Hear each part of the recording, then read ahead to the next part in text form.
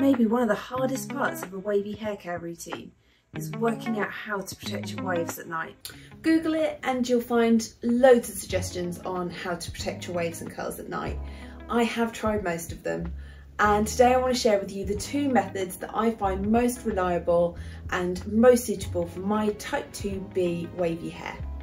I'll also share with you two key really important tips, and as an extra bonus, my nighttime hair oiling routine for healthy scalp and hair protection. Right, we've got loads to cover, so let's get out of bed. Before we jump into the methods, let me just share with you my two key top tips. The first one is never ever go to bed with wet or damp hair. Early on in my wavy hair journey, I did this and the results were not good. As well as kinky crazy waves going off in all directions, I ended up with a ton of frizz, mats and tangles. Wet hair is much more vulnerable to damage. The structure of the hair changes when it gets wet, so by going to bed with wet hair, you can actually be damaging your locks. So definitely make sure your waves are completely dry before going to sleep. And my second tip is to swap out current cotton pillowcases for satin or silk. The satin fabric will make sure that you have a lot less friction while you're sleeping. So as you're moving around at night, your hair can kind of rub against your pillowcase and that will cause friction, which potentially can cause frizz. So if you have a lovely soft silky satin pillowcase, this will massively reduce the amount of friction caused. I've chosen to use satin pillowcases. They're a little bit more budget friendly, and I'll include a link to the ones that I use. I think it was a pack of 2 from Amazon. Were relatively inexpensive, but there are tons and tons of options out there. But it's definitely a top tip for healthy hair, no matter, to be honest, where you're straight, wavy, kinky or curly.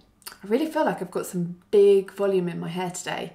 I'm working on a video about volume hair hacks for wavy hair, and yeah, I did a few different things today, and usually I'm more of a loose beachy wave, but I'm kind of loving this look. So those are my two major tips: satin or silk pillowcase, and always have dry hair before you get into bed. Now let's talk about the two methods that I like to use to protect my waves at night time. The first method I use is actually what I do on wash day. So for example, I washed my hair this morning, and tonight this is the method that I would actually use, and all you'll need is a satin scarf. Okay, so this first method I would use on a wash day, which happened to be today. So this morning, washed my hair, fresh waves and curls. This is what I would do tonight to protect those waves, and that is to use a satin scarf. This one is from H&M. Now, months and months ago, probably over 7 or 8 months ago now, when I first started embracing my waves, one of the things I went to Google for was what to do at night time, because I kept waking up with either squished on one side or, you know, crazy waves going off in another, and looking at different scarf methods was one of the things that I did. Loads of different techniques to actually wrap your hair at night, but I found so many of them didn't work for my hair, because the satin scarf, oh my goodness, the satin scarf would just fall out at night. So I'm using a satin pillowcase, and I don't know if it's just all too slippery or just because my hair is quite soft. But most of the techniques that I tried in terms of tying didn't work. But this one does. This has never fallen out, but I cannot remember who the original person was that I found this from. I think it might be the lady that did the viral bowl method. Her name's Sophie. She's got gorgeous long dark hair. I feel like it came from her, but I can't guarantee. But I'm also not sure I'm still doing it 100% like she did. But basically, what I do is take it and create like a Superman cape, just because. And because I don't want, I know it sounds weird, I know lots of people would want this, but I don't want huge volume up here. I quite like a slightly flatter top. So one of the reasons I use the scarf on the first night is I already feel like I've got all the volume I want. particularly today because I am actually working on a video about creating more volume and texture and so on for the days that I do want that look. So I feel like my hair is quite voluminous today, so I don't want to add volume, which is why I use the satin scarf method. So I tie it around my neck like it's going to be a cape, and then I actually pull this up here, so it's sitting not too tight, just kind of gently, so the little tie is up there, and then I pull these two ends and I sort of lift the curls, and then I just, oh, can you see all the hair's sort of sitting back as if it's almost like lying down, and then I twist this front section and then I just tie it, hopefully you can see, at the back like that. There we go. And then I might just adjust this here, and that is it. So it's almost like creating a little bit of a bonnet, but one of the problems I had with the silk bonnet was it was gone. I feel like it probably didn't even stay on my head 15 minutes after I'd fallen asleep. But because this is tied, you can kind of adjust how tight, but everything sits really nice and flat here, which is what I personally want, and it helps with sort of the halo frizz, so it really helps with the frizz I get around here, and then the waves sit really beautifully kind of like soft just in this bulk here. So that is method 1, wash day. This is how I protect my waves, and in the morning you quite literally gently, you have to be gentle, undo, and then just let that drape, and then I would just pull this down and undo my super cape, and then give my hair a shake, and I usually straight away put my fingers through, a bit like when you scrunch out the crunch, and then I would not do anything at all, and let it settle for a good 20 minutes before deciding whether or not it needs any kind of refresh. So that is wash day method. Method 2, all you will need is a satin scrunchie. I've got a real pink theme going on today. I don't know what that was. So yeah, satin scrunchie, even easier. You're just going to do a very gentle high ponytail. Now, one of the reasons I do love this is by day 2, I have definitely lost some of the volume that I've got on wash day, which is out here. And so the reason I then swap to using the ponytail method is because it helps get that volume back. So what I would do, I hope you guys can see this, is let all my hair gently tip forward. I'm just going to tilt this down so you can see, like that, and then I would gather it at the top of my head and tie, tilt back, it's technical,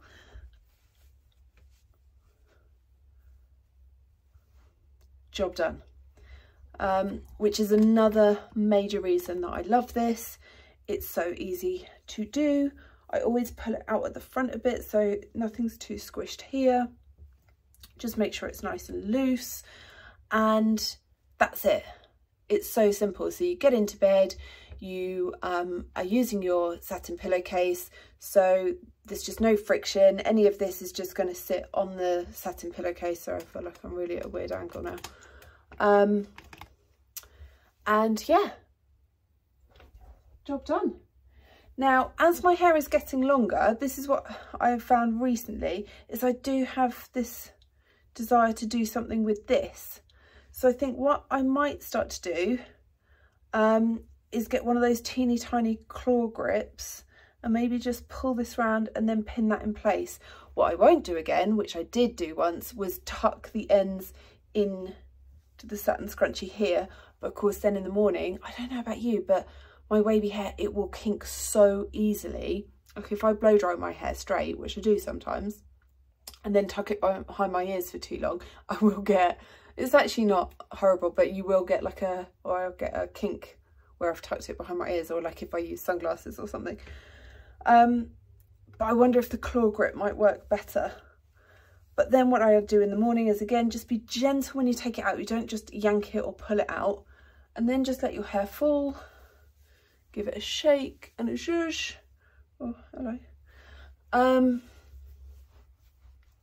then again, I would just let it settle for a good 20 minutes. So yeah, all you need is a satin scrunchie on your satin pillowcase. Job done. And I definitely find that by using the ponytail method, it will have a lovely amount of volume back to the hair. And then I will just continue to do that until my next wash day. So those are my 2 tried methods. I never have problems with the satin scrunchie falling out. Obviously you can adjust it depending on how thick your hair is. So if you have got really super thick hair, you're just going to go around once with this. For me, I've got sort of medium to thinner hair. I typically go around twice, but obviously if you've got super fine hair, you can just adjust according to the scrunchie that you're using. So yeah, I hope that works for you guys. Let me know how you get on if you try either of these methods in the comments below. And finally, as promised, here's my bonus nighttime routine for how I oil my hair. I only do this routine the night before I'm going to wash my hair. Okay, so when I'm due to wash my hair, I'll actually do a complete oiling routine, and I use a couple of different options depending on where I'm placing the oil in my hair. So at the roots, firstly, it's Friday, I wash my hair on Monday, so I don't get particularly greasy, but it just does get very strange looking kinks and waves, although I don't hate it, you know. It's been up in a bun, kind of like this, which is why it has got that kind of kink pattern, technical term. Anyway, yeah, so I'm going to wash my hair tomorrow, and so although it is actually mid-afternoon, if I don't film now, in an hour or so it'll be dark and you guys won't be able to see what I'm doing. So I thought I would show how I oil my hair when I'm going to wash it the next day. Now, I don't like to be controversial, but one of the first things I will use is this coconut oil. Is it showing up? Is it just trying to see my face? From OGX. And the reason it's controversial is there are people that have got wavy hair or curly hair that say applying a coconut oil will stop moisture getting into your hair. But for me, particularly where at the ends I've got a lot more bleach, a lot more colour treatment, and then probably from about here downwards there is still heat damage and over brushing and over styling. I personally find that applying this to my hair before I wash just really helps protect what's already quite fragile hair. So I will continue to do that. It has got silicons, it's not curly girl, wavy girl approved, but I don't follow either of those methods. I'm quite happy to use some silicons, particularly because I do clarifying washes and I can tell if my hair's got product buildup, and also not all silicons are made equal and some of them are water soluble, and for me it's a way up of like protecting the hair from damage versus having a little bit of product buildup. So yeah, to oil I would apply this, so good decent amount in between my hands, give it a rub, emulsify the product, and then I literally start with the mid to ends of my hair. So normally I don't brush, oh you see I haven't brushed or done anything to my hair for ages, and that's just normal hair loss because you lose 50 to 100 strands a day. So that's literally just come out. And I actually find there's quite a lot of benefits to doing this. It really helps my hair. My hair is definitely high porosity, perhaps not so much anymore at the roots, but particularly towards sort of the ends, even the mid-lengths. And then like you can see there's a sort of band through here where the colour changes, and I just think when you have colour through your hair, it, you know, is more likely to be high porosity and have a little bit more damage, have slightly more lifted cuticles, that kind of thing. And I just really like this coconut oil for protecting against any wash day damage. So obviously I would normally do this just before sort of getting into bed, but once, I mean already my hair, having felt a little bit not rough, but just kind of like, oh, you know, it's been up in a bun for 2 days running and stuff. It's given my hair a nice amount of slip. So now I would just go through and brush the ends. And just on this side, actually, I can feel I need a little bit more.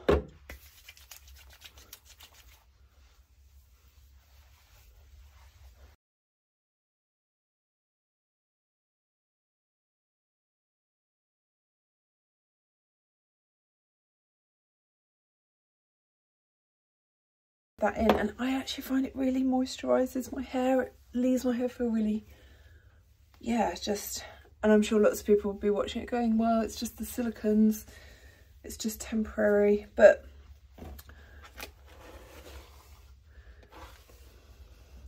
so that's how I deal with the ends. What I would actually do now is go in with the Rosemary Mint Scalp Hair Oil. Like, it's one of those products that went kind of viral on TikTok. And now, funnily enough, I was actually using this for my eyebrows, and then one of my subscribers, I think, mentioned using rosemary oil on their scalp for scalp health. So I have started doing that, and I would literally kind of, I mean, I'm not going to show you how I do it all the way through my hair, but just kind of like section. Oh, I need a new one. And I focus particularly underneath because this is where my hair is thinner. I don't find it the easiest thing to apply, but what I kind of do, let's see if I can show, is sort of almost like find a channel in the hair. So I'll say here, or I've actually sectioned, so like that. And then I take the dropper and squeeze along the line and then just sort of rub it in.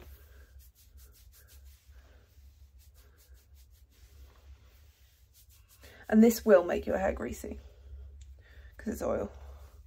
So obviously then you're going to start to look like you've got quite oily locks. And I would just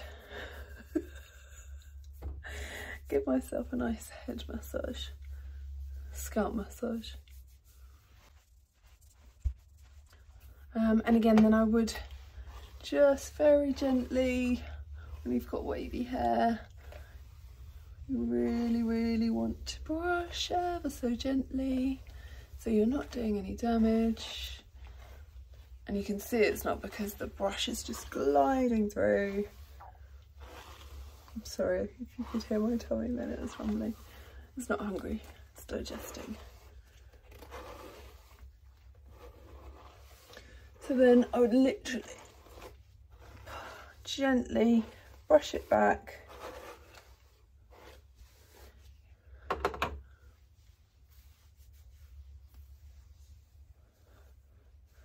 And then just loose ponytail.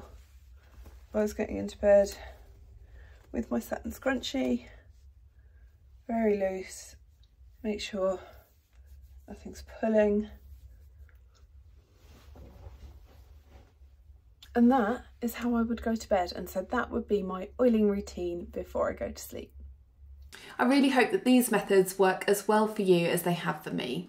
They're nice and simple to do, and I do find that they stay in place at night time. Let me know down in the comments how you get on if you try either of these out, or if you have any alternatives that you think are even better, please let me know your recommendations. I think one final thing that is worth remembering is no matter whether you have straight, wavy, curly, kinky, coily, long, short hair, all of us will need some kind of intervention in the morning. It's not realistic to spring out of bed and expect your hair to look exactly the same as when you went to sleep. But before grabbing the refresh tools, I do think it's worth letting your hair settle for a good 15 minutes. I found that on days where I've got plenty of time, actually just allowing the kinks and curls to sort of sort themselves out and relax, I end up with my hair looking much better than when I first took it out of the ponytail. And what I thought I might need to kind of do in terms of refreshing actually wasn't necessary. So yeah, always give your waves and curls a chance just to settle before you go in with those refresh products.